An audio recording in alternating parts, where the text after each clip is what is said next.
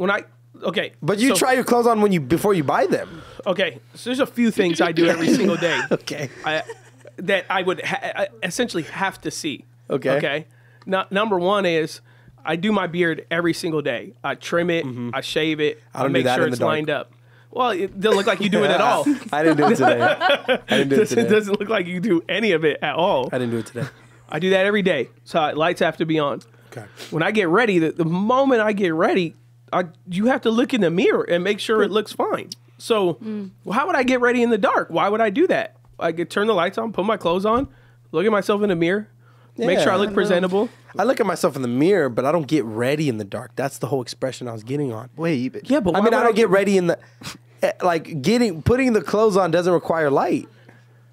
But if I'm doing that all pretty much in one sequence, why wouldn't the light already be on? Right, how do you know what you're picking? But how are you benefiting from the light? I mean, no room is ever pitch black. I'm not talking about. Unless you have blackout curtains or something. But what do? You lay your clothes out right by your bed every day? And then you in the dark, you half asleep, put them on? So I wake up, a Sunday morning, wake up. Yeah, give me a play-by-play. yeah. I wake up. Need a full Please tune in I go shower. YouTube. Sometimes the day before I go, I think I'm going to wear that shirt tomorrow. I think I'm going to wear that whatever. Okay. And it's all in your drawers and stuff? It's all there. I mean, okay. I hang my pants in my shirts right there in my closet. Okay. So I go shower, get ready, brush my teeth, do all the things in the bathroom. Then I go back to my room, open my closet, dark room. No light. Not pitch black room now. So I know the shirt, I know the cut, I know the seams, I know the... No, I'm just kidding. So I gave this guy a microphone. I open my closet and I grab my clothes. And then I put them on. And currently right now, not a single light has been turned on. In the room. The Lord's light. Natural light. Natural light. It's all ironed and pressed, sweetie. Wow. It's all ready. Right? We're Southern now. It's ready to go. Whoa. So then come. So sure. But if there's natural light in the room, then it's not dark. But talking about blackout darkness. curtain. It's not a pitch black room, but I could see. That's all I'm saying. There must be some light because I can see a little bit. Interesting. Okay. So then I go, I know that shirt, I know those pants, and I know those shoes because I don't have 30 pairs of shoes. Are those the black and white ones or the black and green ones? I don't, in the bathroom after. Like right before I walk out the house, there's decisions already made though. Very rarely do I go, oh, there was a stain on that shirt that didn't get washed out or whatever. Like some freak accident I catch on that last pass through. Stop by the mirror and go, dang, you look good, Jermaine. God is good. Affirmations. Yeah, you are special. Yeah, for sure he doesn't do. I don't do some affirmations. I be seeing him right now. His hair ain't kept. Oh my His beard ain't kept. Hey, you know what? His shirt has 2 holes in it. Is that on purpose? It's hard to tell. That's what's He's got 2 holes on his shirt. He's working hard. Okay, here's the judge. Show me your socks right now. Both socks. Both feet. Both feet. Not the toes. Show me your socks. Nike sock. Bam. Okay, we got one black Nike sock. Let's go. 2 black. Okay, you're wearing matching socks. Let's go. This one's a tricky With one. Cream shoes. I mean, a little weird. No, I had to go cream shoes because I'm wearing a purple shirt. So what do? Purple shirt. No, it's the socks that mess up. You jeans. need white socks with the shoes you're wearing. But the shoes are a good option. Shoes are fine. Cool. It's the fact that you put black socks on it. The socks need to match the shoes. I don't have to really. It's not necessarily match the shoes. It's just when you're wearing black socks, it has to be for very specific reasons. Really? Yeah. Like what kind of reasons? Like I only own black socks. It has to be able to. Yeah, you need some white socks. Bro, you get what? There's hemming pants, and then there's what Gabriel does to his pants. You hem your pants? Just I've only done one from the person you sent me to. Yeah. So far. She's dope, huh? She's like Albanian or something. You know how I take your guys' style and your fashion tips very serious. Okay. And I go into my own life. You guys and I isn't make me and changes. Nancy? Is that what you're saying? Because I know you're talking to Gabriel. You, Pastor Nathan. Okay. Yeah. And when I hear the things happening, sounding off, I'm just like a sponge. I'm taking it. Calling my tailor, Falcon Ridge tailors. Hey, I got 6 coming at you right now. When can you get it? Boom, boom, boom. When did this transformation happen? The last 2 years. He did it on the podcast. Yeah, I declared it on the podcast. Oh, yeah, I remember that conversation, but I didn't know that's when it started. Oh, yeah, probably about 60 days into the first podcast launch. And people go, oh, you. I'm like, man. I knew having Jermaine on today would just be a riot. Oh yeah. I'm done. Oh, my gosh. Keep going. Come Keep on. going. Welcome to Beyond the Letter, everybody. We got Jermaine in the house today. Jermaine, Pastor Adam, Gabe, Give us the Nancy. intro. You're on the co-host seat, so Well, you can let's go. You can lean on anything. You can host anything. Sick. Well, what was I saying? You're talking about clothes. You said just. Oh yeah, Fashion. I'm a man on a mission. I want to change the way I dress. I want to think about it. I want to. It's great. Be But articulate. you get dressed in the dark. Yeah, but that's my whole point. As I've been in this journey, I go. I don't think he does. No, Yeah, ask I don't think Jasmine. he does. I think we just don't. Jasmine, I think drop we're some talking. comments. We Let don't us know. understand in the dark. You think in the dark. We. I think don't go like this. in I the dark can't get different. ready right now because the lights are off. I don't do that. But there's light in the room. Like Light from define the light. like the sun is out. You're not getting. You have blackout curtains, so the sun could be out, but it's a dark room. Which then would be weird. It's just weird at that I point. just like the dark, man. It's just, I would love to know in the comments, does anyone else get ready in complete darkness? Yeah, 'cause That's- this whole thing was the like, what are same- you, Bane, Batman? Like, what are you? Just turn the light on. This whole conversation started because that whole thing where people go, "What did you do? Get ready in the dark?" And I go, "Dude, look at Batman, bro." But I have caught you. I've caught you on multiple occasions not wearing stuff that match, and you have said on multiple occasions, "This is a different blue than I thought it was because I got ready in the dark." You've said that before. Oh my gosh, you've said that, and I go, I know, I can tell. It looks like you got ready in the dark. Here's the thing. No, you said this one time, because sometimes I try some risky stuff because I'm watching. Yeah. I go, wait, and I should do this, but I don't. Yeah. Oh, Pastor Nathan didn't match his outfit. He did a this and a that, but Yeah, it worked. Analyze. So I'm you like, don't oh, have to that- match I every should time. go, but then I should go, hey, why did you do that? What was your thought? Right. Because, like, for example, I wore this purple shirt one time with, like, black and blue Jordans. And we all made fun And of you. yeah, and I got clowned on for it. But then I go, lesson learned, don't do that. Right. Don't be risky. No, in that way, because you have to have Well, intentionality. You don't have to match. It's just it has to still be in the color block family is what it Yes. is. So that's the difference. Have you heard of this lady? Like you could wear brown and black together. Have- it just has to look right. Have you ever done You know? this experience where you go to a lady who she analyzes your skin tone and your... No, I've never. That's like Oh, in the Korea. color No, there's one in matching? San Diego who does it. We should do Well, it. there's probably someone local, but I'm saying it's like Wait, it's from I'll do Korea. that. So and she Japan. gives you your color palette Yeah. and your season and Yeah, what you works sit down. for you. Yeah, right. You sit down right. She and put you these they things put it up against- against your skin. Whether Yeah. something looks pale, makes And then, you look and then she pale. puts, Cloth silver and and- gold to yes. tell you what your jewelry, style should be with Mm-hmm. your skin complexion. Yes. And yeah, I've seen. I They're thought- big in. I they're think big you in would have Asia. done that because you're so decided on your style. I think that's something very you would have locked done. into my- I'm surprised into my that style, you haven't what I done like. it. Pastor Nathan hasn't done it. I would say 'Cause you already know. Why are you gonna pay $300 to somebody? because we figured that Tell out. me through something trial I and don't error. know, lady. Trial and Yeah. error over the years. Yes. But no, I wouldn't know. Like I don't have mentally in my head. Like I know, There's I know, rules I know I look good in yellow, or I know I look good in salmon. Like I don't know, because that's what they do. Is they give you like 7 approved colors that work for you, and then you basically that becomes your wardrobe. Yeah. Like I don't have that. Dang. I'll wear It's it. sick. That's you pretty know. sick. I Yeah, can't yeah. lie. I think it's like $350, and she just something like spends that for time like with an you, and hour. she provides the color palette to you, and it's a Yeah. whole thing. $150 for Yeah. the rest of And then your they do life. your jewelry Yeah. and all that too, and Yes. stuff like that. Yeah. Pretty I would do interesting. it. I would. I think you should. Well, because I've been giving this purple shirt a shot. Is And that you keep saying purple. I mean, What is it? it's a little. it's like a burnt salmon. Yeah, it's like it probably is burnt salmon, is what it is. Yeah, Yeah, well- it's burnt something. I don't like it. I know. I I've given think it a your shot. color is Your green, skin- your like s- a forest olive green makes Yeah. your eyes Thank you. stand out. Yeah. Thank you. You already have a pink skin complexion. Yeah, So probably so- that type of pink on pink. Doesn't like I work. bet a pink works for you. Probably did not. But I think it looks fine. looks Thank you. fine. Thank you. But it doesn't stand out. And So I'm you're not trying to be hard stand on out, myself. and I'm then- just trying to be a little objective. A little about- realistic. Yeah. Your wife recently got mad at you, right, Gabe? Yeah. You know, Probably we had gonna a tell whole us a story. conversation Yeah. about shoe choices. Because you wear Vans every day of your life, right? Like you Don't were, say it like you were that. born. Vans. You were Vans should born. sponsor I was you. came out of your I was mother's womb born with- off the walls. You were born with a lifetime subscription. You came out of your mother's womb wearing a pair of Vans. You right? were Saying a you had data the point. slip-on. You were a data point for Vans. The day you were born, it was revenue. They knew that. It was like We got a lifer. We got a lifer. evolution was proof. In and out in Vans went ching-ching with Gabe when he was born. Okay, we just had this. This dude's got an In and Out T-shirt on and socks on the regular. Wait, so what happened with your yes. wife? What was the argument? Oh, we're She good. gave We're him good. some honest feedback. Yeah, I want to hear the We're honest okay, we're good. feedback. She just gave him some really healthy, she honest gave me some communication. feedback Yeah. about wanting me to put on some Nikes, which I never really gravitated towards. I always felt like they were bulky or they were just too. Oh, I see. I like the Vans because they shaped my foot or whatever it was. But yeah, that and then got clowned on once by the boys. And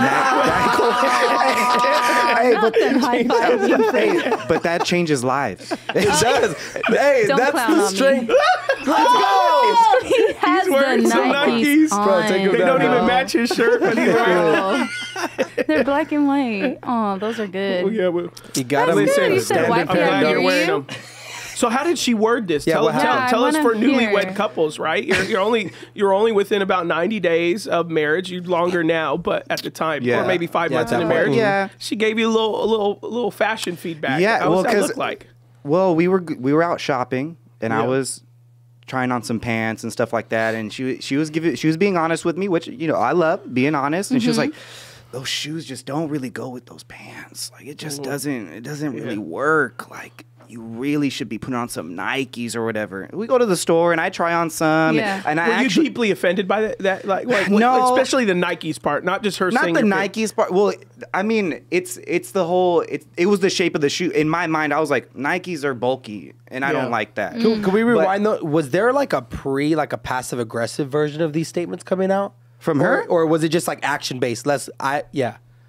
No, I don't think. Like she's never made not funny she wasn't aggressive, making like but slight funny comments. shoes. No, she was. That was literally all she would say. Genuinely. Like, Right on. that doesn't Okay, really cool. go with that. Like, it doesn't really go. Like, you would look so good in Nikes. You would look. And I was like, well, they're bulky. And so we go to the store and I try them on. I try on like some other pairs, and Yeah. then I get to what are they called, Jermaine? The first pair of Nikes I bought. Because these ones are my second. Oh, The ever. Nike SBs? No, No. He got The Blazers. Blazers. He got Oh, the Blazers. Blazer. I was like, oh, Blazers. these Are aren't slim. bulky at all. Yeah, Yeah, they're yeah, super yeah. slim. These look like bottom. Vans. I just bought a pair of Blazers. bottom. And so Yeah. that was the gateway shoe into there. And then it started. Oh, okay, I'll get these Jordan 1 low. dunks or yeah, Okay. exactly. But she was going for you to get Dunk specifically. first, Because yeah. that's what by the time it got to me and Jasmine, because we do life together, we always running this stuff, and we're out like just kind of shopping around or just looking around. We weren't really dedicated shopping that day, but just spending time together, walking Yeah. around.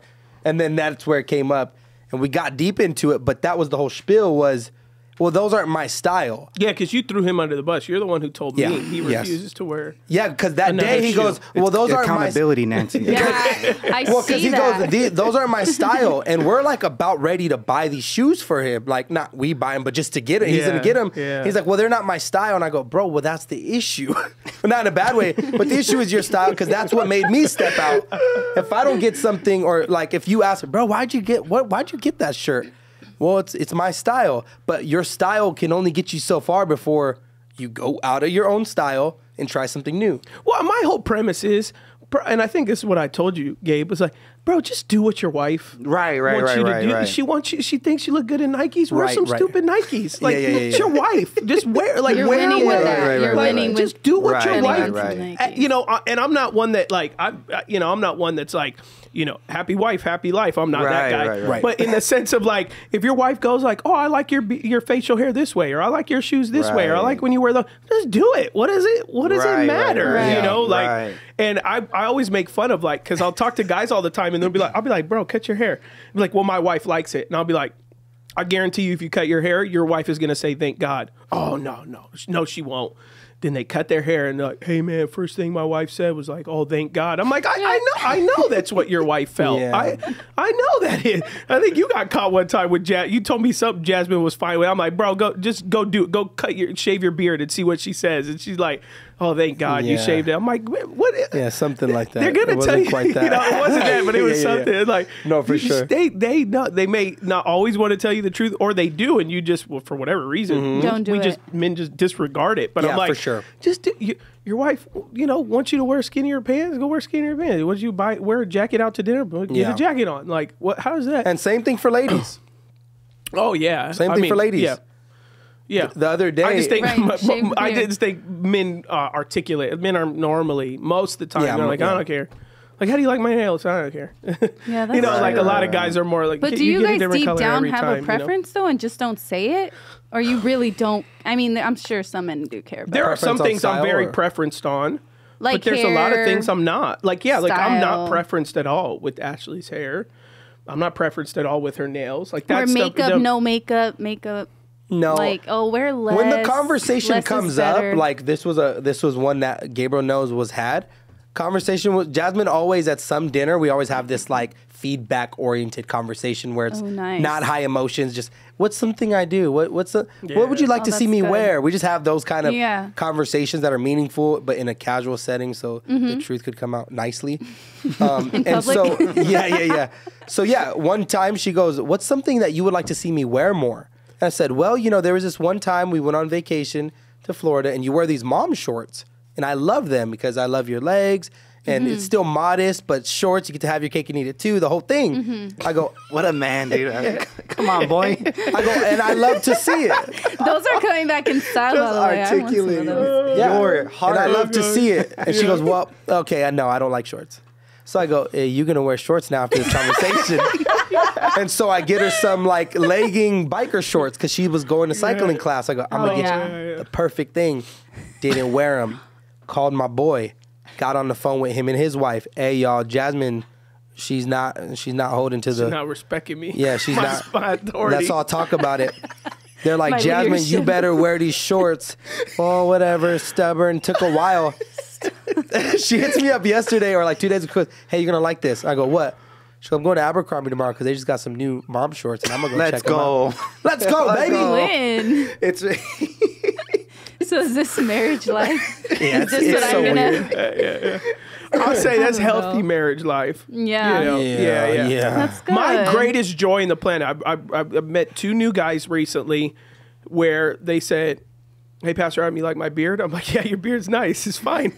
they're like, well, I listened to one of the old podcasts and I heard how you have no respect for a man who's unkept. And so I started like, I would have got a haircut, would have got my beard. And I'm like, yeah, you look fantastic. You look great. And then like the girlfriend or the wife would be right there and be like, oh yeah, he's really changing lives. That's my greatest joy in life. Makes a difference. Is to see men appreciated when they appreciate themselves. Yes. You know, there's all these women that need to treat themselves. But I'm like, guys, you gotta appreciate yourself. Right. Don't be like Jermaine right now. Line your beard up, Yes. do your hair, get a haircut, you know, and then you'll see everyone else will light up when you walk by. You know? 1,000%. But when you go to a meeting looking like this guy right now, So they're not gonna take you. Tell me serious. this. Explain. Tell me this. I'm not gonna explain myself. I have a haircut coming up. Thank God. All right.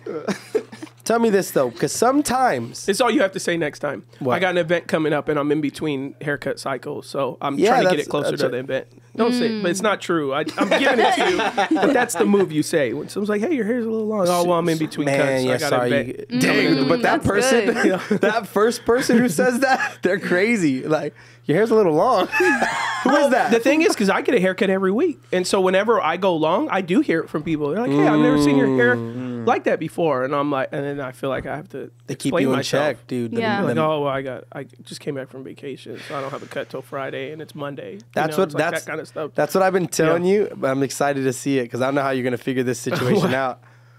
What is sabbatical Pastor Adam gonna look like, dude? I don't know. I'm kind of against the sabbatical right now. I know you've been rebelling. You've been rebelling. Well, We'll see. it's Touchy gonna be subject. pretty Let's dope, move pretty rustic. You're gonna find some local barbers. No, I don't know what I'm doing. I don't know what I'm doing yet. Would you ever let Ashley cut your hair? Heck no.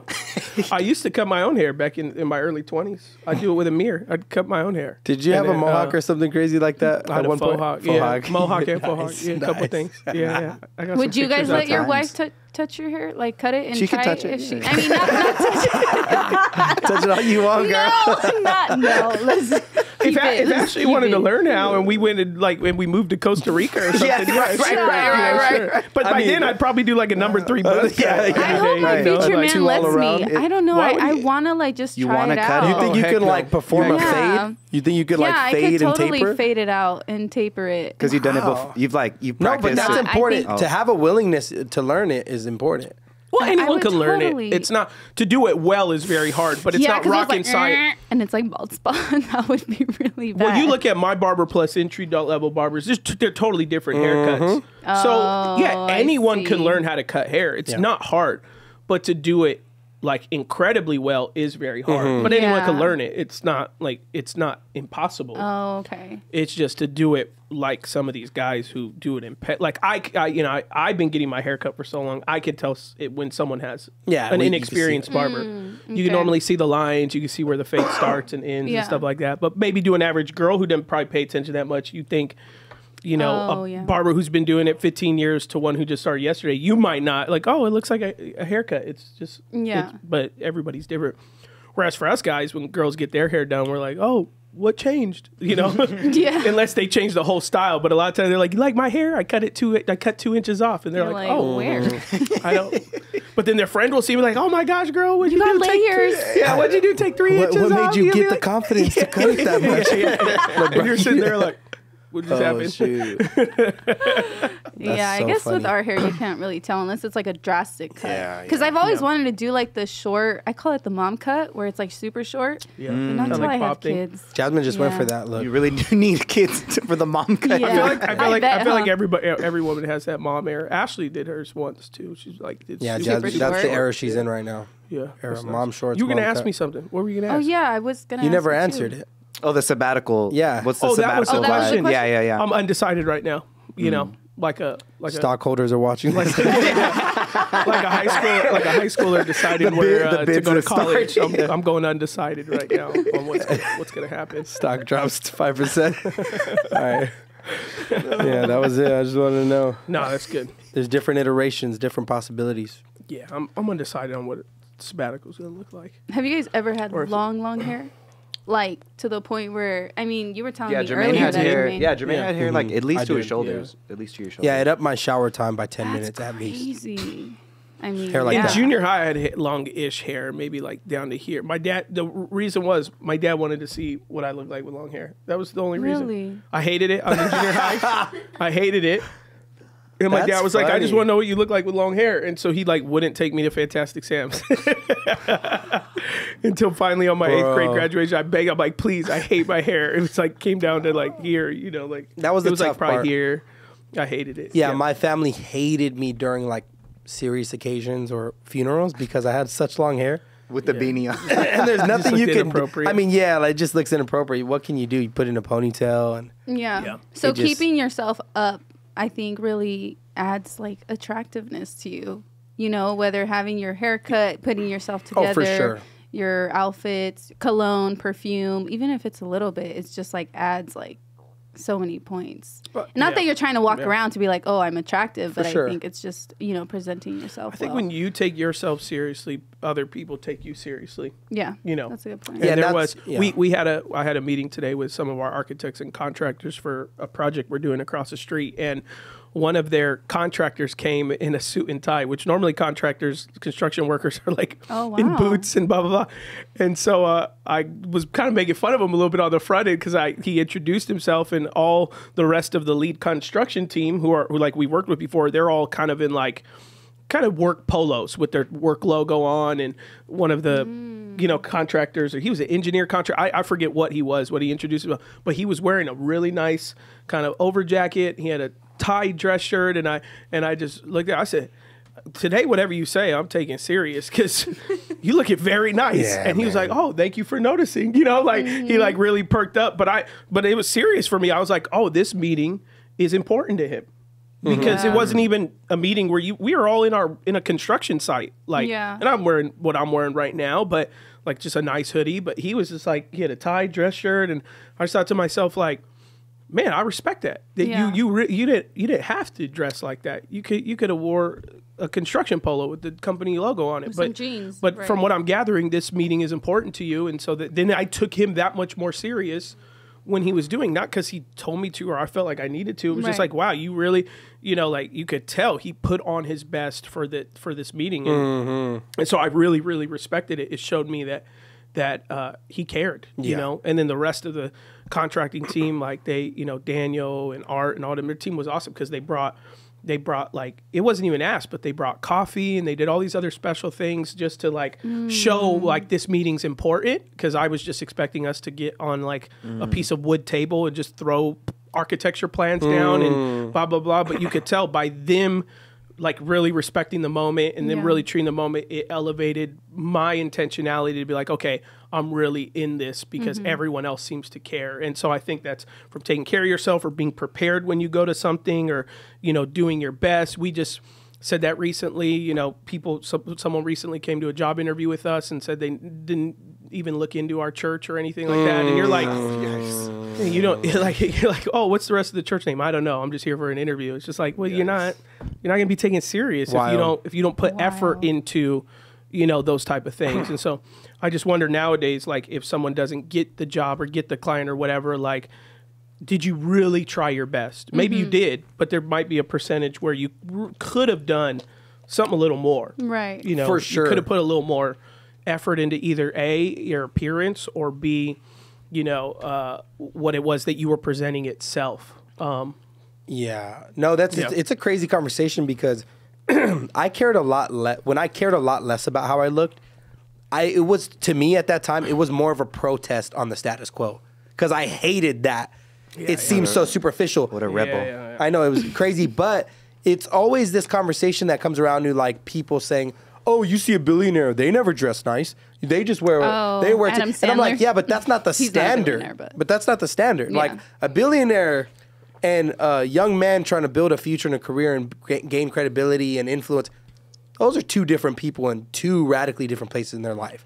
And so to use that millionaire, billionaire conversation, people with real money never wear suits. People, and it's like, well, that's not the standard. But and that's also not true. Exactly. But media, you see Elon Musk go out looking like a normal old casual Jack. Yeah, but or the Mark jeans he's Zuckerberg. wearing are $3,000. Yeah, and the blank quality and the clothes. Bruno Ciccicelli shirt he's wearing. It's a T-shirt made out of wool that's worth $5,000. Like crazy. They like like, oh look.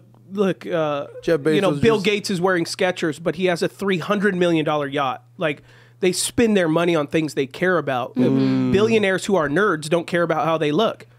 But billionaires who are nerds care about having a $20 million computer in their home that someone made. They all have something, unless you're literally Warren Buffett, who he really is probably one of the rarest people that, like, spends no money on anything, like almost has no luxuries at all. Still has his original house he had in the 80s. Drives a 90 So 90 crazy. or Eating whatever. at McDonald's. Yeah, gets a McDonald's bacon, egg, and cheese every morning. Like but that's because he loves to win, and so the more money he has, to him that's value.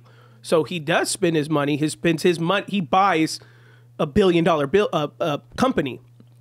That's his idea. That's his idea of feeling good about himself. Where someone else may be like, oh, winning in business isn't my biggest thing. I like buying a new car that's expensive. That's what makes me feel like I'm winning in business. For Warren Buffett, buying another business makes him feel like he's winning in business. Wow. Yeah. So whenever people use those tiers, now, people who are head to toe wearing a matching Gucci jacket, Gucci track pants or whatever, like, I get what they're saying. You probably aren't spending out of excess. You're spending out of what you need. But that overall, like, look, billionaires don't wear nice things. Yes, they do. You just don't know the brands of wild. them. No, that's wild. Yes, they do. Right. Yes, That's crazy. I never thought about that too.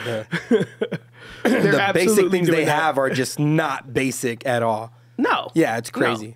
And the more Mark Zuckerberg has like gotten in shape and took in stuff, you can see he's like increased his standard of like what he wears to what he used to when he was just kind of a computer nerd. Now he like is into other things. He does like jujitsu and all that. And so as his figure and he's gotten stronger and more muscular, you could tell like his fashion has changed. So for so many years, they would show a picture of Mark Zuckerberg in some Adidas and a t-shirt and be like, this is a billionaire. But now you show him, he's got like tailored t-shirts he's wearing and, you know, like really nice jeans. But to an average person, they may still think they're Wranglers. They're not. So, you know, the more confident the person has in themselves, they'll tend to invest in themselves more. But a lot of those billionaires, even though they're billionaires, they may not have personal confidence. That's an element too. A lot of them actually are highly depressed and highly self-conscious of themselves, which is why a lot of them have, you know, so many relational issues. They have a relational issue with their kids, spouses, ex-spouses, all that stuff, because there is a personal issue with their own view of self. Yeah. They just happen to be good at business. You know, they still got issues, right? Just like us, like everybody else. Yeah, right. Like everybody else. That's so crazy. Yeah. All right. Speaking of which, I got a video. Trying to decide which one I want to do. They all were in the area of faith. Did you see all of them, Gabe? I saw 2 of them. One of them I just kind of read it and then sent it to Andy. All right, let me decide the one I want us to look at. I'm pulling up. I refuse to watch them just so I can have a. Yeah, I saw one. I tried to show. Well, Jermaine. There's the one. I mean, it could be. This is a lighthearted episode today. It's a funner episode, so I have some like science and evolution stuff ones, but then I have the one that's recently gone viral, which is really funny. And Alizé's in here too, so she may need a headset because you've seen it too. But this is and Andy, you know which one this is. This is the Gen Z Bible translation. So there's the pastor that shared about the new translation. I don't know if AI built it. I don't know if it's a real translation. He presents it as if it is, but that might just be for a sermon point that he's making. But there's a pastor who shared a quote from, have you seen this? I've seen it. Okay, so they've taken the Bible and they've put it in terms that Gen Z will understand. Okay, so it's the Gen Z translation of the Bible. And this pastor on one of his weekends, he shares the translation with his church. It since has gone viral. It's pretty funny, but it's, I think it just is likened to, I think this is the first generation, for the most part, from what I understand, has their own set of language. Like millennials, Gen Xers, baby boomers, like there's loose, like there's like like there's loose, like from the 1970s, groovy and stuff. Like there's loose slang terms, but like when you do talk to someone who's from Gen Z, a lot of times I really don't understand half of what they're saying. Right. Like, Yeah, I have to, like a whole like I need I need like a full translation. The Gen Z vocab is vast. It's very vast. Just generations. loose slang statements, right? Yeah, you could assemble a whole sentence with exactly, and they do sense. it in this Bible. So I feel like this is the first recent generation that like has their own set Dictionary. verbiage, you know, of full contexted language, right? So Andy, whenever you're ready for it, go ahead and play it. Recently, I did hear about a new translation out called the Gen Z Bible, where someone had taken the scriptures and translated it into Gen Z language. Now, I'm going to read part of this. I do want to let you know I would never dishonor God's word. I have triple checked this to make sure this is exactly what Luke 1 communicates when the angel talks to Mary. Check this out. Mary was a pick-me girl for God and was simping for him in prayer when the angel Gabriel appeared to her and said, "Hey, yo, you're a real one and the top G is feeling you." But she thought his compliment was sus and gave him the side eye. So he said, "Baby girl, chill. God sent me to tell you you've passed his vibe check. And low-key, he wants you to have the main character. You name him Jesus and they will all say, he's him." He's him. He said, "How can this be since I promised him my body count will always be 0? Yo! He said, "This ain't about cuffing season, for the Holy Spirit will live rent-free in you, and your boy Jesus will be a divine bro. Yo. Your cousin Elizabeth is with child, she who is already older than a boomer, and his husband is way past beekeeping age." So Mary said, bet. Gabriel left her on red, and she let the Holy Spirit cook. Bro. I have some thoughts. I have many thoughts.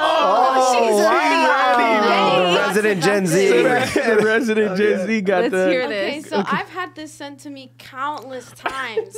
Wow, But countless? I haven't actually watched it fully through because I just thought it was silly.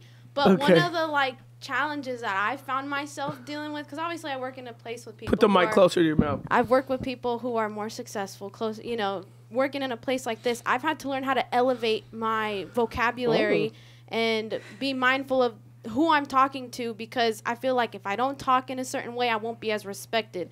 Whereas when I'm talking to someone who I have a little closer of a relationship with, like I could talk to Jermaine in a more casual conversation, whereas I'm not going to talk to someone in finance talking the way I normally do. So even with emails and stuff, I'll run it through ChatGPT and be like, hey, can you make this more professional? Because I've never had a very professional vocabulary, because obviously I've never been in a setting where I've had to. But also just the fact that someone even made that translation actually blows my mind, because I don't think that our generation should be dumbing themselves down to understand something that's at an elevated level. Like they should elevate their mindset rather than bring it down to, what we see the generation as understanding. Because then it just makes our generation look dumb when there's people who actually are trying to make something of themselves, in a bigger space and have respect for themselves. That's a trippy one. That's very rich take. I gotta give you your props on that. Yeah, that's crazy. And I was thinking about this the other day, because when you started working here at 19, you're 21 now, which is still young, but 19 is very young to kind of start a career path kind of gig. And I remember, number one, so I got to give you your props, because I could tell how much of an effort you make in presenting yourself and talking. And because I remember when you first started, I used to be blown away by the comfort of stuff that you would say to like me or Nathan or what. And honestly, I was never offended by it. It was hilarious. But I would legitimately think it's hilarious that you had almost no sense of barrier or filter to what you were saying and how you were saying it. And almost that other people would look at you and be like, I can't believe this girl just said this to the executive pastor or the lead pastor or whatever. And it would honestly, it would crack me up. But I remember like probably one of your first months, and I'm trying to remember exactly what it was, but you said something, either what I was wearing or something, and it was hilarious. But it was one of those things like other people look like, is she gonna get in trouble for what she just said? And like, you don't do any of that stuff anymore, which I miss it, because it was hilarious. Yeah. But like, I was thinking about it. Yeah, it had its own like, you know, oh shoot, well, it's had its own like little sister charm to it. Like, she means well. Like she's not. It's not coming disrespectfully or whatever. Or it's like, oh, hey, trust me, if Gen Z are giving you that much flack, it's a compliment. Don't worry. I'm very much good with that. Like I use a lot of humor to compliment people. So I've always been good at that. But I was thinking about the other day, I was like, Alizé don't really do that much stuff anymore. Which then I reflected was probably, she's trying. It's not that you've grown. Or like, oh, she's grown up, she don't talk like that anymore. It's like, no, I think you're genuinely trying to elevate the way you communicate and present yourself. And it shows. Yeah, I definitely have, because I've run into multiple times with just different people, not just, within the office, but outside, where they'll see me and, if we talk in an email or over the phone or something, obviously they're not going to be able to tell my age unless they're like, oh, your voice, whatever. Because I tried to present myself in a way where I am more professional, because I'm working with very professional people. And if I don't make myself a professional person, no one's going to respect my ideas or my creativity or think that I'm capable of working in the same room as them. And then I'll meet people and they're like, oh, you're so much younger than I thought you were. And I'm like, yeah, because I actively tried to not present myself in that way unless I'm comfortable around you. So like with Jermaine, I can send him, make fun of him, but then no, like we can have a serious conversation and get ideas on the table. Whereas if I'm with someone else, they might not even think about what I have to say, because they're like, oh, well, your age, determines your level of knowledge or creativity or your ability to sit at this table with us type of deal. Not that you've ever done that or anything, but it has happened to me with people where I'm like, okay, I have to kind of hide some of my personality, because it might come off in the wrong way of like, oh, she's not as smart as she thinks she is, or she doesn't deserve a spot at this table. And those are insecurities that I've had to deal with, because being someone who's younger with no degree in a workspace like this where people have worked their entire lives to get here, sometimes it can creep up as an insecurity of like, maybe you don't deserve to be here. Maybe someone else with higher value should sit in your spot, even in meetings that we've had, things like that. Yeah. But I feel like that's what makes the difference here, where it's like, I've seen your work ethic Alizé. So I think like, yeah, talent is amazing. I think there's obviously a time and place for that.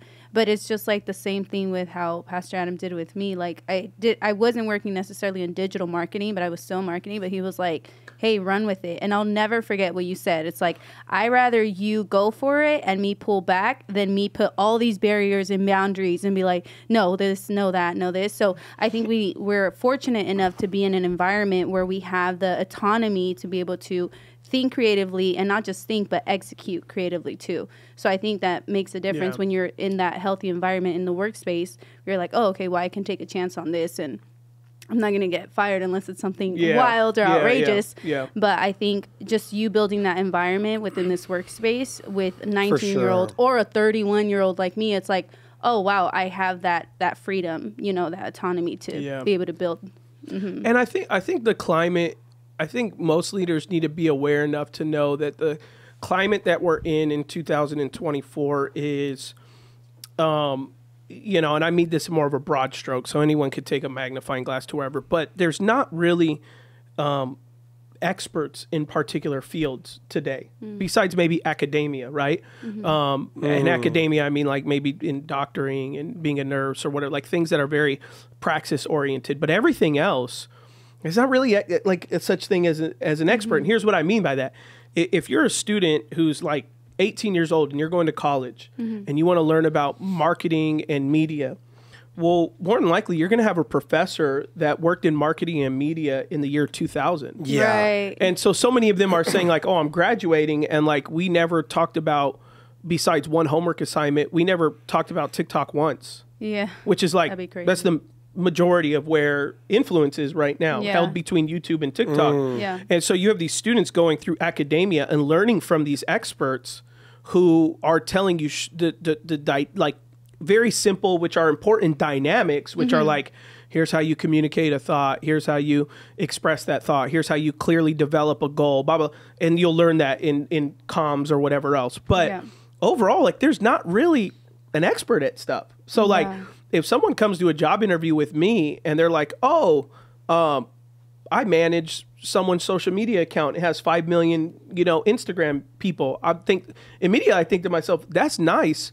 What did you have anything to do with that 5 million thing? Like you're going to have to show me that you have an expertise behind it. And more than likely you won't. Yeah. More than likely you won't. So what you have to show me is that you're willing to learn what's out there, and you're willing to do what's out there. And I mean, even in pastoring in 2024, like the way you pastor today is very different than the way I had to pastor a decade ago.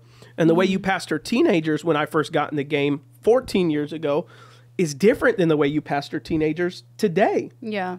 And so for someone to come in and just be like, yo, I'm an expert at this. Like, how? Yeah. You know, like to me, what's more impressive is, yes, if you have work ethic, yes, if you have some level of experience, yeah, good things. They're very great things. It means you have an understanding base level of what you're doing. But if you don't know how, can't show me how you learn. Yeah. You know, tell me the last time you implemented an idea that you had no awareness of. Tell me the last time that you learned something that you didn't know about that you now know. What are you learning right now? You know, like I'll ask that stuff in job. What are you learning right now? What's either God showing you or what's like, what are you learning on YouTube, whatever? And they go, man, I'm nothing. I'm really just trying to take care of my life and take care of my wife and kids. I'm like, that's good for you. Yeah. But that's not going to benefit us moving forward in the sense that in today's age, if you're not learning, you're not growing, and you won't grow, and you won't help an organization grow. So for me, what I've looked at over the past decade is like, who just has a hunger to learn and execute, because that's what we live in 2024. The old ways of doing things, some of it's important, and understanding the systems on why is it important is great, but saying, but I think we should just do it that older way. Like it's gonna leave you behind. So in Alizé's sense of thinking like, oh, you know, someone may come in with a massive amount of experience. Like they have to define what level of experience that is, because not all experience is beneficial experience. Actually, nowadays, experience in some cases is a hindrance to being successful, because you may be locked in your experience and say, oh, my experience is it's worked this way. And to say, well, is it working now? No, but that's all I know. Okay, well, it doesn't matter that you have experience. You're holding the shit back with your experience. Yeah, for sure. I kind of had this conversation. It was Jermaine and the creative team, and he was saying, like, what matters more? I can't remember the exact verbiage, but he was like, what matters more, like your drive or your willingness to like learn something? Like, you know, comparing it apples to apples, which one would be more of value? And everyone kind of had a different take on it, and we kind of wrestled with it. But he was like, honestly, that's kind of a trick question because they both matter in different capacities. Because in one space, you could really need to have the drive or experience to know how to do something, but in another capacity that can be a hindrance to you. Like if you're like, well, we've done it like this for the last 10 years, and you're like, well, that's not how social media is working now. Like you're constantly have to like learning and do new things. And something he told me specific to my position is like when you're a content creator, you kind of have to know a little bit of everything. Like you have to know videography, you have to know your audio, you have to know this and that and the other. And that's been challenging me to like get out there and learn more things, because I'm like, if I don't learn, I'm going to become my own stumbling block, because I'm holding myself back from the potential that I could have if I continue to learn, you know, as things continue to move and grow. And at the pace that social media goes, I need to be on it, you know. I have to be an innovator per se. If y'all listen to the last episode, you would know what that means. But yeah. It's a crazy world right now for a young professional. Even as we're like doing all these interviews for stuff, I'm just like, it's really eye-opening how young people portray themselves, or people in general, but obviously we're interacting with a lot of young people in the professional space, how they want to or feel the need to portray themselves. And you're right. The most unattractive thing about a person is claiming expertise. Like typically, and for all the reasons you said, because I was kind of being hard on myself the other day. I was like, what do I even do here? Like, I was like, what am I even... Like, what am I even good at? I was like really going through a thought process. Existential crisis. Yeah, I'm like, what? I go through one a month. And I'm just like, what? Like, honestly, what? I'm like, Tuesday, I have all these things I set out to do. And then we get halfway through the day, like come 12 o'clock. And I'm like, I didn't do anything. And it's not about tasks, but achieving momentum to go in a direction. All that to say that right now, like that is going to be the biggest strength is for people is unlearning things and remaining fluid and willingness to go in a direction in the blink of an eye and say, I went to school for this and now that don't matter. And call it like Bible students do that all the time, right? Like, because you have to go into a role at a church where you didn't study any of that, and sometimes not even use your Bible degree, or most of the time not even use. So, you know, like most cases, right? So it's a crazy world. Like as a young professional, because I studied music, and that's what Alizé was referencing. We do these like creative syncs, these bi-weekly meetings with the creative team. It was about competency or commitment level. It was a play on your doer and steward teaching, because I wanted to break it down to the team more and just dig into it. But it's a crazy conversation today. Like I get it. Young people or just people in general want a leg to stand on, which is their competency, but they have commitment issues. Yeah. Or vice versa. They have huge commitment but low competency. So it was like just raising this conversation around the doer and the steward. Yeah. But man, it's just a crazy world to be. And as a young professional, it's really complicating. Like a workplace is really complicating. And I think a quality that stands out, I think you were touching on it, because my ex-boss used to be so hard on me when it came to this, and she would always say, you need to be resourceful, because asking questions, so say I give you a project and you don't know 3 things about it, like go scour the world to figure it out first, and then if you really don't know, then it's like, okay, then come to me and ask me. But I think that's a quality that like people really need to hone into, is like being resourceful, because it's like you don't want to add more to your boss's plate. You want to be able to take off and be able to be like, oh, you know what, I can execute because I'm going to be the person that's going to figure this out. You know, so that's why I have conversations with Alizé about it. Like, hey, let's make sure we dial in everything we can. And then if we don't know, then we'll go to Jermaine, or then I'll go to Pastor Adam and figure it out. Yeah. But I think being resourceful is so important, because you don't want to be that person. It's like asking the simple questions. Well, what website did you go? Or, hey, where do I get this? It's like, well, Google it or try to figure something out first. Right, you know? right. Getting a directive from somebody, it's your job to figure it out and do it, or else that person should have just done it. And maybe they don't even know fully how it should be done, but it's your job to do it. So can you do it? And so really doing that and researching and figuring it out and being a problem solver more than anything else, with anything that's given, you know, even in where Jermaine even touched on it, you know, going to Bible school for 4 years and then going to children's ministry to not do anything that you you set out to do, and you're like, okay, well, now I gotta, my school, they never taught me how to deal with volunteers, they never taught me how to how to structurally think about this or whatever. Build a budget, build a budget. Not like they were supposed to necessarily, but like it's a whole other vibe, especially going into the church world, because most churches are small churches, and most churches at the same time have done the same things the same ways forever.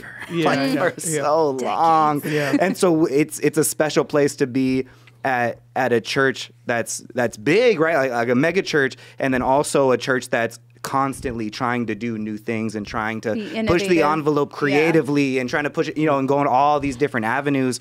And so that's where it's at. And so it's wild. It's a wild time. That saying, the original saying we have all heard, like the eye-opening one, a jack of all trades is a master of none. But then like the extension of it, but oftentimes better than a master of one. And it's always like that conversation in music or whatever. Like when I was in music school, it'd be like, oh, I play all these instruments. But the like guys who are just putting their head down studying piano, they think they're better off. But realistically now, fast forward 10 years, my friends who play everything have gone further than any musician friend that just stuck his head down and just played the piano. Just like at the end of the day, it is just objectively better to be better at everything. And what you were saying, you know, because I watched Quentin Tarantino's podcast, he's not a videographer or a cinematographer. Right. He doesn't know how to operate a camera. He doesn't know how to gaff and set up lighting. He doesn't. He just knows a vibe he wants, a feeling he wants to portray, and he puts people in the right place to figure that stuff out. But because you know, directors are most commonly famous for being jack of all trades, involved in the they whole know process. Everything, and they could do everything because they've done it. They were this role, that role. But Quentin Tarantino, one of the greatest of all time, is like, dude, I don't even know how to. I couldn't even change the intensity of that light right now. Though. He just has the vision, and he says, I just got to hire the right guy. I got to find and catalyze the right people to get it. And that's really like what has to. Professionals, experts are important. Even in ministry, like the technician, the graphic designer who has pride in what they do, the videographer who has pride in what they do is so important. So that's not what I'm saying. I'm not saying that. But because those people are so important, because somebody needs to be masters of one. We need the technicians in ministry or in any workplace to be like, thank you so much for bringing this to me. But now with a expert eye on this topic, I can elevate it. But yeah, it's just a crazy conversation. I think what I would think that really anyone of any generation, it stuck out to me a lot when I forget when this book came out, but Creativity Inc. Any of you guys ever read it? Anybody ever read it? You read it? I'm reading it right now. Oh, okay. Yeah. So what stuck out to me a long time ago when I read it was the CEO, what would become the CEO of Pixar, but he was being interviewed for the job, and there was 3 other guys who are being interviewed. And they asked him, who's the best person for this role that we're hiring? Which I think at the time it was the CEO or president or whatever he became, or it could have been a low role lower. But I think it was that one because it's been a long time since I read the book. But what stuck out to me was there was 3 other people interviewing, and he said, well, let me tell you what all those other 3 guys are great at. And if that's what Pixar needs, then I think you should go with them. Basically, they said, why should we go with you? Why would you stand out in this role? He said, well, so-and-so would help you guys make money. He could make a lot of money. He's going to be really good at it. He's really good at business. So-and-so would really help you. He's brought some of the most innovating, animation, blah, blah, blah, blah, blah, blah, blah. And he goes through it and he goes, and then me, I'm really great at storytelling. And so I would, if I led this company, I would lead it with, and this is a loose paraphrase, you can go read it and fill in. But he goes, if I came on, I would tell great stories at Pixar. That would be my focus, and everything else would be second. Well, it turns out that was their heart. That's what they wanted to do. And so the man looked at him after he got the offering. He kind of asked, what made you pick me? He said, I had all 3 of those other guys in the room, and they all said that they were all better than everyone else. They said if we don't, the question was like, if we don't pick you, who would be a great option? And every person said, no one. I'm the best. He said, you're the only one that was in the room who was willing to give credit to other people, which showed us that you would be a great leader and willing to put the best people in the room, regardless of if that made you be outshined or whatever that is. Yeah. And so to me, that had always stood out. And I was like, I took that into when I had a marketing company. That's what I took that into to say, to when I worked with a client, to say, let's not talk about how I need to sell myself. Let's talk about what's considered a win to you. How do you want to win? And I'll tell you if I can help accomplish that win or not. And then if I can't, I'll recommend someone else, or I'll just say, hey, sounds like you just need a videographer. I'm going to charge you my side to have a videographer. So like, here's the number to a guy. I recommend you just talk to him directly. And by then they end up coming back to you for other things because they're like, hey, that person didn't try to ever steal from me or ever try to. And so I was always trying to just, how do I help accomplish your win? Because if I can help you accomplish your win, by proxy, I will win. You'll bring business my way, or you'll recommend me to a friend, and it will catalyze rather than someone just feeling like I squeezed them for everything. And I think a lot of people who start out for their early jobs, or if they're in a job and they're kind of in a plateau, it's because every single day you're showing up to say, how can I get the most purpose from this role? How can I get the most attention in this role? How can I get the most wins in this role so that other people recognizes me, rather than, historically, with me, and I really get asked this all the time. I'm the youngest quote unquote mega church pastor in America, with the size of church. And I get asked, like, why did a guy who was young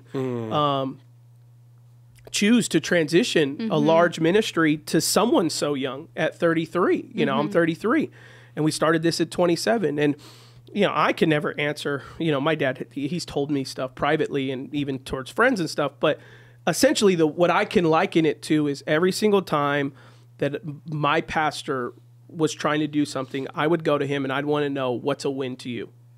How can Adam shine, or how can I just crush it and kill it and get attention from you? All I wanted to know was, what's in your heart? You're the one who hired me. You're the one who pays me. You're the one who keeps me here. So therefore, to me, in my head, I've always taken the understanding that, like, I want you to win. And so what is a win in your eyes? And then he would consistently tell me, hey, for this thing, this is the win. Man, I just want to reach as many people. Or for this missions thing, I want to do this. Or for this. And I just think to myself, how do I help my pastor win? And so I felt like he just eventually was like, hey, this guy's got it, because I just wanted to serve him so much that he probably felt like, well, he'll probably serve other people if I just let him be in charge or whatever that is. Because that's the mentality I take, is what that's the first thing I always want to ask. What is a win, and how can we equip the team in enough that is working as a team to win? And for me, the moment I get a rogue person, I want them off my team. So that's what, I don't like the most talented person. I like a person, I think, and basketball fans talk about it all the time. I think it was Michael Jordan. It was Pippen. Who's the famous Lakers coach? Phil Jackson.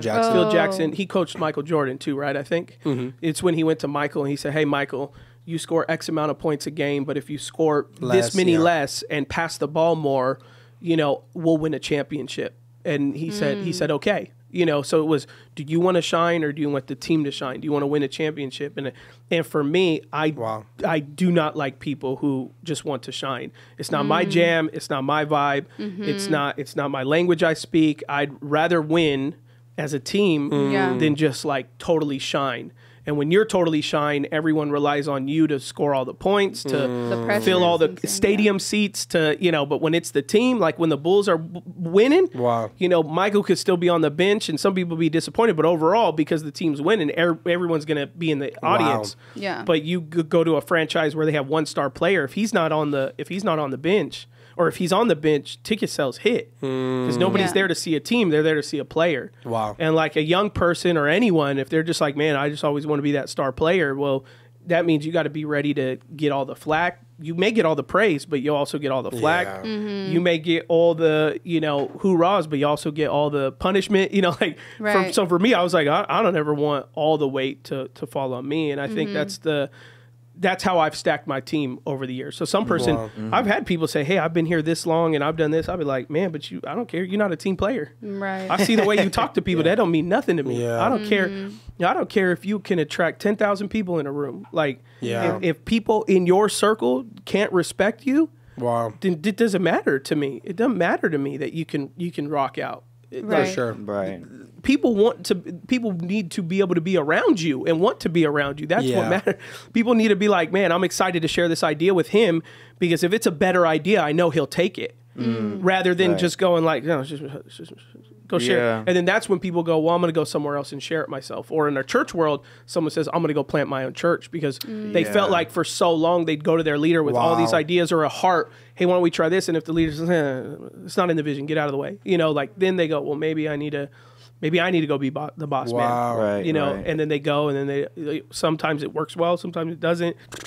But it's because the reason they did it wasn't really a healthy reason. It was a reason that the leader probably could have been, and it's that old adage, people don't leave companies, they leave bosses or they leave managers. Oh, that's so you know, true. And I think a lot of that is true. You know, I think it does happen without, it's not fully true, but it's very true that a lot of people, if a leader stagnates someone, but to me, you could be stagnated if you're not presenting your ideas or desiring for good reason. Right. Like, oh, are you trying to make the company better or are you just trying to get a win to get the next promotion? Those are two totally different things. It's like, I'm so mad they didn't take my idea. Well, where was your idea from? Well, because I knew that at the end of the year I could go to my review and bring that good idea up and that would give me, well, you know. No, but if you knew it was a great idea because it was going to help the vision of the company, then that you know, that's something that's worth fighting for.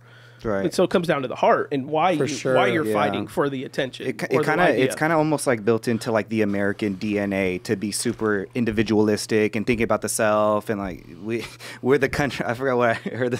We're the country that that was too much for Britain and they gave us away, and then we're the country that France gave a statue to, like a wild situation. But I recently rewatched Queen's Gambit.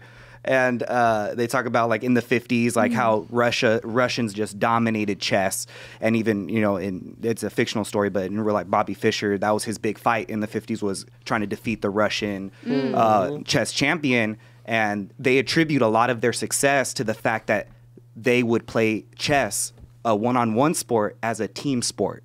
And so they would get in rooms and they would discuss this. He would just beat another guy, and to go into his next match, now he's helping me and giving me ideas and helping see if I'm giving him my ideas. And he's like, no, this is how you make it better and stuff like that. And so the Americans had to start to get out of that mindset because if you go to and they show the contrast in the show, but in American tournaments, she's walking through like the hallway, seeing everybody preparing for the tournament, the next game, and everybody's by themselves in their own rooms. And then she goes to Russia and she goes past a room in Russia, and it's a big group of people all around a chessboard trying to figure it out, because to win, to really be the best and to be the greatest, it has to be a team effort. It can't just be an individual. Now, Magnus Carlsen, whoever, that's just the standard now. You have your team and you assemble your team, and that's how you achieve the greatest success in a sport that's literally one-on-one. Which is wild. Right. And I think also, like, for individuals like that, it would, to them, they'd also, the reason why they're doing it, it's also a win for their nation. Right. So there was a bigger picture on why they wanted to win, not just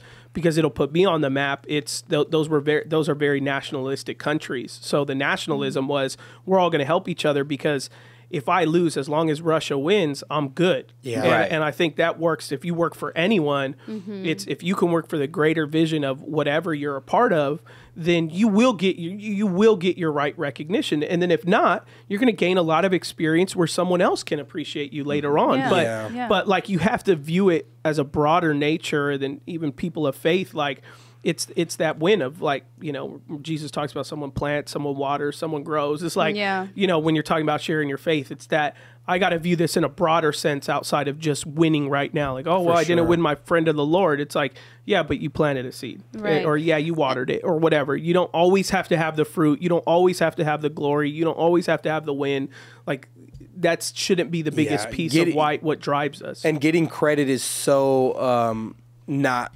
It's such a short-term satisfaction versus a really winning idea. I was listening to Jeff Bezos on Lex Fridman's podcast, and he said, he was like, every inventor, the goal is you want to create something that you're not credited for because it's such a dope idea. And he was like, customer reviews. I don't get credited for that. He's like, I founded that idea. That's what Amazon was built on. Now there's billion-dollar organizations. That's all they do. And they don't say credit to Amazon or credit to those guys at Amazon or Jeff Bezos. People just think that's a thing. Yelp exists as customer review platform. Jeff Bezos founded that whole concept. Yeah. So I was like, whoa, it was an eye-opening thing. He's like, so I laugh because I never get credited for it. But to me, that means I did a good job at creating that thing because it was something that didn't need to apply credit to somebody. Yeah. And I was like, dude, that's a trippy concept. Getting credit's so outdated because it will outdate you. Yeah. Versus, coming up with those concepts. Well, and for the guys for the individuals, guys or girls who want all the credit, it also means that you get all the criticism too. So you have to be mentally prepared, which I'm not. I'd rather the team win because I'm not a person that takes criticism well. So it sits on me a long time and I think about it a long time. And so even being someone like, if our stuff ever goes viral or whatever, like I don't look at the comments because I don't do well with criticism. Then I start thinking, oh my gosh, I do need to do this or that or whatever. It seeps in you where other people they don't care about criticism. It doesn't bother them, which God bless them. I wish I was more like that. But if you want all the glory, it also means you get all the flack, you get all the heat. And I've always just been the one who's like, I don't want all that. And I've sat in that position before where I've gotten all the flack and it's not fun. The claps and the applause happen at a disproportional amount as what criticism does. Because people offer applause very rarely. People offer criticism every day. Yeah, YouTube comments.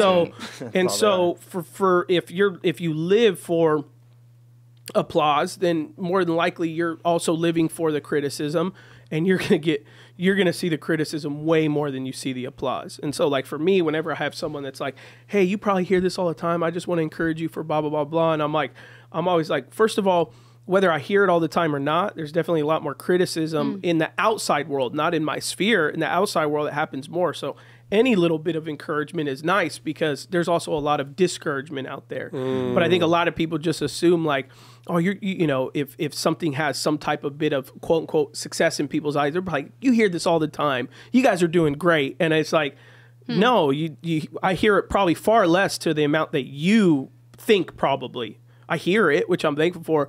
But man, I open up my comments right now and you're going to see way more from the things that go viral. You're going to see way more arguing than you are going to just see someone just say, oh man, Adam, you're the man. And I'm going to look at them and be like, oh yeah, I am. I'm going to, I'm going to see maybe one of those to every 20 of get this guy off the microphone. This is why podcasts should be ended right away. Get way more of that kind of stuff. It's a crazy conversation because, in like the worship space, for example, people fake humble a lot and they, all glory to God, man. Hey, man, you killed that song. No, it wasn't me, man. All glory to God. But then when something goes wrong, they're hard on themselves. And they're actually taking credit for the bad. And so what do you think should happen for somebody who is operating in the gifts, for example? And they put in a lot of work and they crush something, so they're going to take credit. But when they also botch it and mess up, what do? Do they own that? What is the fair route to take? I could just say what the route I take. We just talked about in the last Beyond I Do a little bit, not exactly this, but it's loosely the shameless same. Plug. It's shameless plug. But it's essentially like, let's just say in my case, when someone says, "Man, that was an incredible sermon," blah blah blah blah blah. A lot of people may answer, "Oh, that was all the Lord," or whatever. No, like the Lord gifted me, and I also spent time with the Lord, and I also had ideas going into that message. So yes, without God, I'd be meaningless. But at the same time, the Lord partnered with me, and the Spirit allowed me to be able to share this. So now I may say all glory to God or whatever, but again, that's a lot of times that's a false humility, not all the time. Sure. So what I'll tend to say is, man, praise the Lord. Thank you so much. Like that's usually what my like I don't say, oh no, it's all God. Don't give me no credit. Give it to God. Like I'm just like, thank you. I really put a lot of effort in presenting the message with the angle that I did, and I do at the end of the day I believe it's all God who came in with that inspiration. But I'm also not going to say that you had nothing to do with it. Anyone else could have came up there and shared the same exact thing. They wouldn't have. You know, they would have shared their own version of whatever they were doing. And so I'm going to say, thank you so much. Praise God. I'm glad God did speak to you. but you know, I really and if I sung and they were like, "Oh, what an incredible worship experience," I'd say, "Man, praise God, thank you so much." I'm you know, and in my head, I'm so glad I'm gifted, and God does get all the glory. But you don't have to say that every time to almost push it away. But then also, because when you do that, then you'll take all the criticism and all the negativity as well, and be like, "Oh, yesterday I heard I was amazing. This today, all that kind of stuff like that." That's biblical though, because even like because it's why we're attributing it to like using our own gifts, but how much more so for somebody that's guided by the Holy Spirit writing down the scriptures, because Peter makes the comment about Paul of how his word, what he writes is hard to understand, and people twist it like they do the other scriptures. And so Peter's attributing what Paul's writing as scriptures to himself and what he's thinking about. But obviously we ultimately know, that's coming from the Holy Spirit. Yeah. So he doesn't say, God's hard to understand. No, Paul writes some stuff that people twist up, and that sometimes some of his stuff it could be hard to understand, but they do that to all of other God's words too. So it's not you don't have a lack of humility for accepting something even though you're using a gift, because as the way you presented it. Right, exactly. Because exactly like what you're saying, the Holy Spirit used you and you were the vessel by which it was going through, but not every vessel's the same vessel. It's just not. And and God will use whoever he needs to use, but that person is still used like this. You could still be this is a nice vessel. A great vessel that we use like this. You can say this is a great bottle, and it's okay to say that. But we really care about the water, but this bottle was nice. I recently, I can't remember it because I wanted to remember it, but I recently saw someone's comment, not anything of ours, but just in general. And someone basically was correcting someone who was using like a personal pronoun, and basically in the comments they said something like, "Oh, stop! It's all God who gets the credit for this," or something. Like someone was presenting something someone did or something in the comment. "Oh, it's all God who did it," and then I was just like, "Yes, theologically, yes, but practically." We don't say God parted the Red Sea. We say Moses parted the Red Sea. And then when you go into theology school, yes, we know by the power of God, but it's not an erroneous statement to say Moses parted the Red Sea. The Lord used him. When we say Moses split the rock and water came out, it's not wrong to say that. But theologically, we know, yes, he hit it and then God split it and then water came out. But we know that, that does not take anything away from God. The fact that God enabled someone, it still meant that they had their own personal will that aligned with what God was wanting to do. So therefore, it is a correct statement to say, man, that person sang that song great. Sang that song great. You don't have to say, man, God sung that song through them. Like, you don't have to have all those we know that, you know, and as someone may not know that, as they get closer to God, they'll realize that, and it's good in discipleship to teach someone new in the faith, like, hey, these gifts, these abilities you have, it's all God. Like, that's important in the discipleship process, but you don't have to always add those qualifiers in order to somehow be theologically correct. Yeah. Like, you don't want to, it's not on you at the end of the day to even have delivered that sermon that you study for. It's like all of a sudden, right when you walk up, you just like get a download and your eyes glaze over and God starts to do the rest. It's like, no, you're still, that also means that then I can screw up a sermon. If I screwed something up, then people would be like,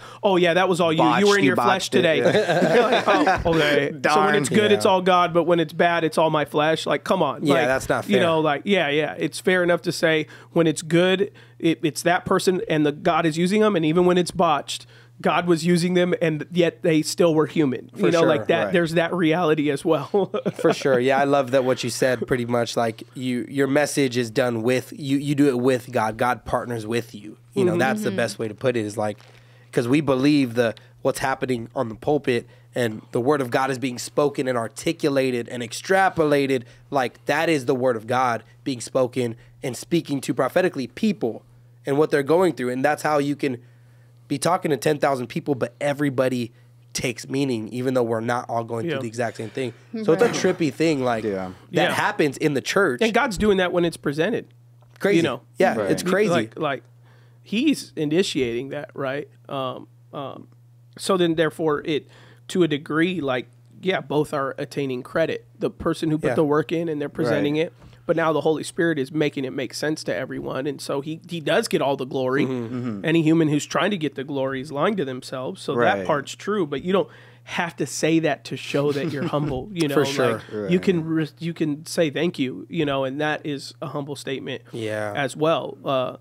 Who was it? Is it was it on Moses or was it John? Who's the one who pinned? Oh, I know John said the one most loved by Jesus, but who's the writer that pinned the most humble man that ever lived in the Bible, or the most man who walked with great humility? The least of these, or something. I think it was Moses or something. Someone defined themselves as humble, but they're the ones who wrote the book. You know, it's like, that's so funny. How do you do that? Well, you do it when you understand that God gets glory, but you can also pin to yourself that you are a man of great humility. Wow. You know, like I've said that before in a place like, oh, I'm a very timid and a humble guy, and people are like, oh, what a humble statement. And it's like, you could call yourself, you could say that you have humility. That's not humble to say that, you know, because it's in the Bible. Yeah. You know? Catch 22. Yeah. John says that he's the most loved of God. You know, like that's that can actually still be a humble statement if it's not said with pride. You know, and it's said actually with a pure heart. You could say those things. Yeah, exactly. You know, like everybody wants the David statement where you're like, that was a man after God's own heart, or whatever it is, which is wild of itself. But it's wild that we do that. And I don't think it's shamed upon in any, it's a wild statement, but almost any Christian circle, any Christian denomination, whether you're coming from like a Reformed or even on our end, a charismatic end of even elevating celebrity preachers. You know what I mean? Like, we have no problem, and nobody has any problem saying John MacArthur is a great preacher. Yeah. You know what I mean? T.D. Jakes or Tony Evans. They killed that sermon. Yeah, Priscilla Shirer. But it's something different. Or Charles Spurgeon was one of the best communicators on the planet. Yeah, exactly. I mean, everybody. His nickname's the Prince of Preachers. So like, Jesus is the King of Preachers. That's why Spurgeon's the Prince. Exactly. Well, you know, like, because one thing I really love historically is how, like, the Catholic Church commissioned artists and musicians, like whether or not they were practicing Christians, right? At that time, that's what Christianity was. Whether or not they were practicing Christians, going to church every Sunday and practicing their faith, the Catholic Church said, "You have a gift from God. Can you give God an offering?" That's a dope. Yeah, that's like a dope situation. Like having this understanding that something is value to God, and He given you natural gifts. Can you give it back? And then it's always that conversation, because creatives always like to have it where, are you doing it for God or with God? Because one is wrong and one is not. I'm like, I don't know. I never heard that. Got him. Yeah, they say that. Like, I don't want to do ministry for Jesus. I want to do ministry with Jesus. And it's like, man, like when I'm putting turkeys in this trunk, like, when they say it's not about making disciples, it's about being a disciple. Yeah, you're just like, hey, bro, like, both are very real. Yeah, I hate those sayings. Yeah, I was thinking about corrective sayings as if like you're saying something that's never been said. Yeah, before. I'm like Michelangelo. Nothing is new under the sun. Michelangelo doing the creation of Adam, like.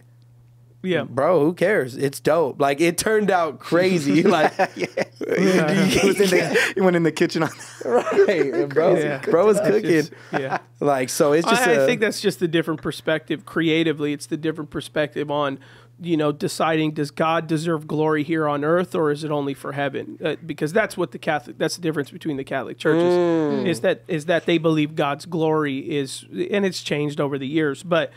God's glory is worthy to be seen here on earth, because they're all millennials. So they believe that God's kingdom will come practically as time progresses, rather than us. We believe, you know, more of the Protestant is kind of, you know, there's a stop in time. Jesus comes, takes us to heaven. Yeah. Which, regardless, either of the eschatologies you take, God's glory is worthy of here. And the way they view it is through, they haven't modernized it, but in the days of Michelangelo and Da Vinci and stuff like that, the idea was that the church, the capital C church, deserves to have the best innovators, thinkers, artists, because that's where God's glory is. God is a God of creativity and life. So therefore, the most life-giving things and the most creative things should be coming out of the church.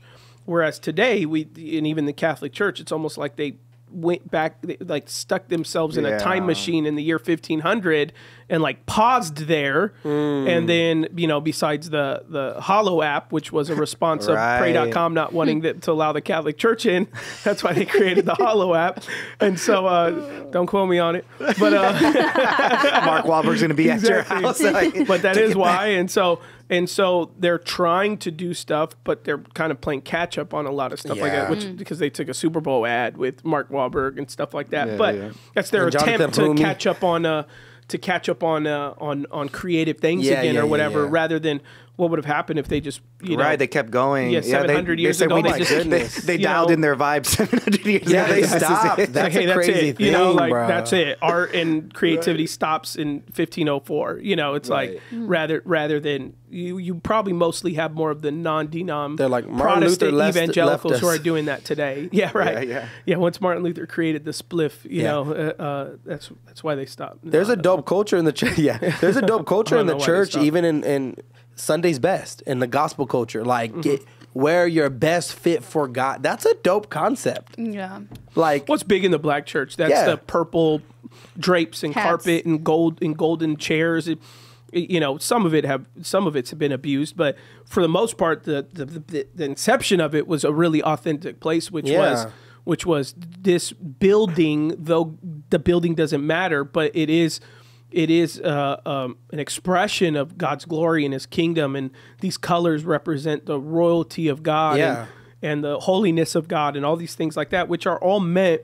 I mean, I remind people all the time, like, and it'll happen one day when the Jews go to do it again. But it's like when Solomon built the temple, that thing was obscene. You know, like the amount of gold and jewels that were on those buildings would make you know, anyone you think today that's gaudy, like it would, when the Jews go to rebuild the temple in Israel today in our age, the first thing on the media is going to do is how the Jewish people in Israel are doing wasteful spending on building this temple, because if they build it to the way it's going to be, you know, like this menorah that's golden and all these other things like that, if they're using it all the same ways, or if they're trying to do it like second temple time period. So like historically within the Old and New Testament is this idea of spaces and arts and things being given the best versions to glorify God. It's just kind of American consumerism has kind of deflowered it in a way, because then it became capitalistic in nature rather than, you know, an expression of one's own heart and people's desire. And even ministry leaders, if you will, they're really known for being, well, they think they're being resourceful, but they're just being like frugal in some of the worst ways. They're like, you know, in ministry, like the way ministries operate, where you're like, okay, and this is like we're like a 3% of the thing, but ministries who need budgets, who need to have appropriate spending in areas just to look decent, let alone look cheap and ran down. And you're like, what's going on here? Like ministry friends or whatever. What a crazy concept that like spending no money is being resourceful. But you're not actually doing a good thing when you do that, when you don't maintain something, when you don't care about something and spend the appropriate resources to maintain. I get what you're saying. It's a trippy concept that happens in the church, but like ancient church, they're like, bro, we had to ball out on that marble. Yeah, we're all like, because it's gonna repair itself for the next 500 years. You know, like, and to them, that expresses our community. You know, which is where like a lot of that's where a lot of thinking is black church when they want their pastor to dress well and all that. It's not even always comes from the pastor abusing finances.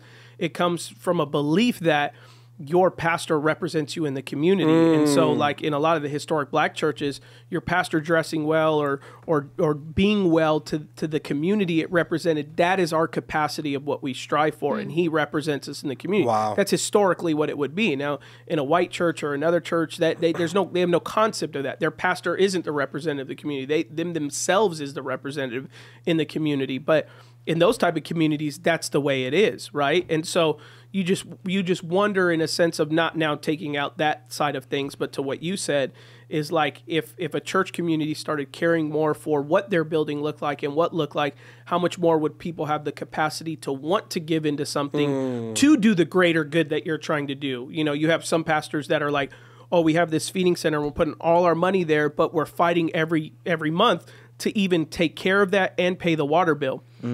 Whereas rather it's like, why don't you try and take care of the place you guys gather? Wow. People will appreciate it, and then people will give more generously, in which then can feel this really impactful hands and feet Jesus thing that you're trying to do. Wow. You know, like those both can happen simultaneous. When a woman came to me one time and said it, because we are doing a big courtyard project. Right. And she said, why don't you give all that money to the poor? The church is fine. We don't need shading. And I said, well, first of all, you know, people all the time do kitchen renovations. They repaint their house. They add a room addition. Why?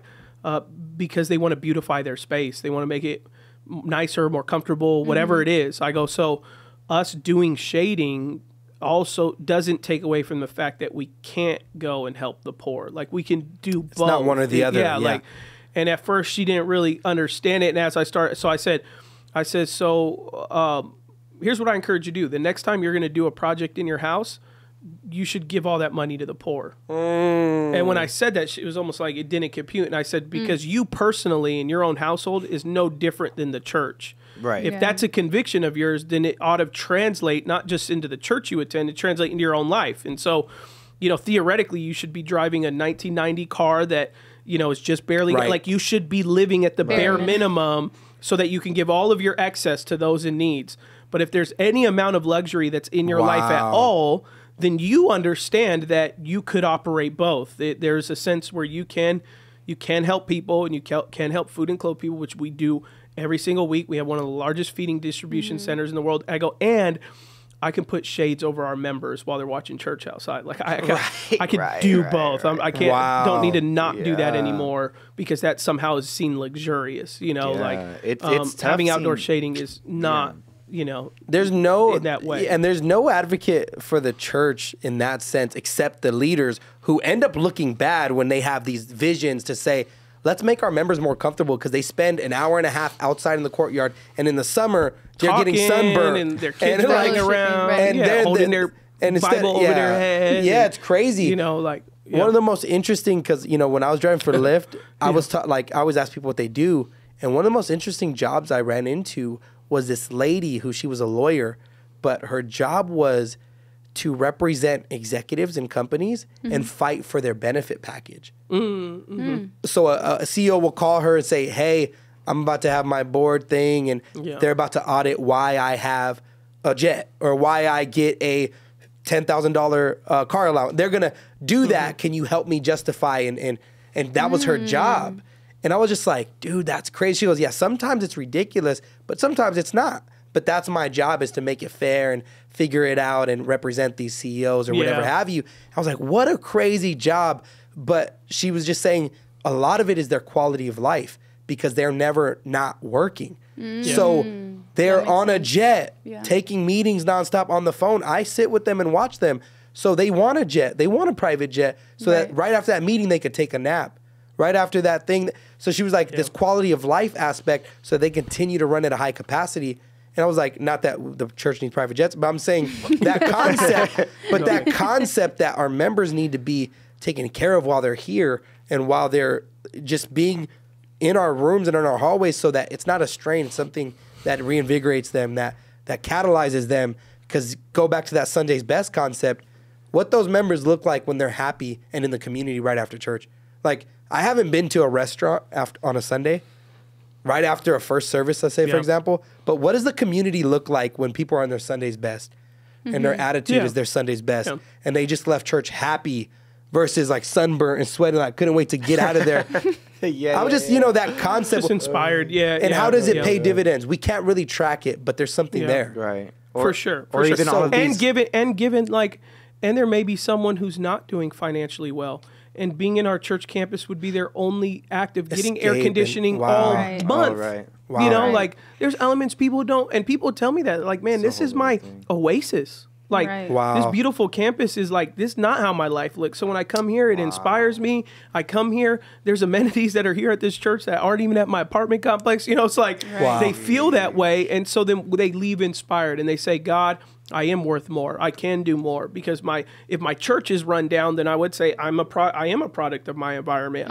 Like my church could barely pay its bills, so of course I could barely pay my bills. And and our church does help people in certain areas of financial, food, all that stuff like that. And so they're able to even get we have lawyers that come every quarter and give them free legal advice and legal clinics and all these things like that. And so there are things we're trying to do to help people come out of poverty, come out of institutional poverty and stuff, adjunct poverty. But there's also that reality that for them, this is the only escape that they're going to have all week or all month, whatever it is, right? And so having not extravagance, but excellence, because those are two different things. Wow. Having a private jet is probably going to be an extravagance, right? All that kind of stuff like that. But in the sense of having really nice shading with little fans in them and keep you cool and little speakers and like, that's not extravagance. That's just, man, this is excellent. And I feel comfortable when I come here. I feel even better than I do at home. So therefore, this does feel like home to me. And like, to me, that is what the difference. I mean, at least that's what we strive to do, is like really balance the budget, but also being at a place where we also make people like your kids are going to feel like they're getting $1 million and they're having fun. And I've told people before, I meet people all the time who cannot afford to go to Disneyland, and they genuinely believe bringing their kids to Children's Church at Abundant is their kids visiting Disneyland once a week. Right? Because they won't be able to afford it for 10 years, and so there's that idea where like you are often giving people. If your church reaches all socioeconomic classes, right? If they can do that, a lot of times you're giving people something they would never get otherwise. Like our church has nicer used to. Now there's nice parks coming around, but for the longest, our church had one of the nicest playgrounds you could get in our entire county, like, so it's like your kids get even better than, so it shows them they're worth more. Their future could be bit brighter and better than you ever could dream, The playground still pops off. This past Easter, not Easter, I think Palm Sunday, we all we did it was for the kindergarten class. You turned it into a farm, right? No. We went outside and we did like outside praise and worship, and then we took them to the animals. You guys brought for Good Friday. For Good Friday. Okay. Petting zoo. Okay. But they did outside praise and worship, and then they went to the playground. Yeah. And so many kids were like, "This is the best day ever." Yeah. And they're playing on the playground, and I was like, that was easy. Yeah, exactly. And it's not just for the church to look good, but like, I mean, you guys notice in our witnesses on Sundays after everything's over, it's like about community. Like we specifically task our photographers, like capture the community that's out there, because you can see either people meeting new people, and next thing you know, that friendship turns into something more, where now they're going to a Bible study, or now they're getting baptized because so they met out there. So it's just not about looking good. It's for the congregation at the end of the day. So so many stories come from that. All right, everybody. Great episode. Good as times. always. Riveting. We never come in with plan. We throw some videos in the switcher, but we're like, if we get to them, we will. If not, we got through what? One? Two? Yeah. One. But most of the time, we don't even get one video. So I know. We got one. There you go. We got one video. All right, everybody. Enjoy the rest of your week or day or whenever you're watching this. God bless you. Yes. Bye.